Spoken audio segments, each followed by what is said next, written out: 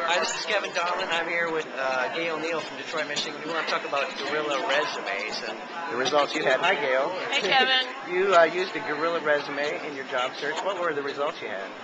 I got a call within a week after having no calls for like 6 forever. Yeah, forever. Now, what's the big difference in the Guerrilla resume versus the traditional resume you've been sending? I created a column where I had logos from 2 employers in my school, U of M, Go Blue, and I took sentences from 3 of the recommendations off my LinkedIn page and included those as well. So I had 3 logos and 3 testimonials. And sum up, what did employers say about your Guerrilla resume? What was the general reaction you got? I got a call from a general manager. The sales manager was out of town. The general manager called and said, I just wanted you to know that I didn't want you to go the weekend without knowing that you're going to get a call from the sales manager early next week, and he called first thing Monday morning. Gail, thanks so much.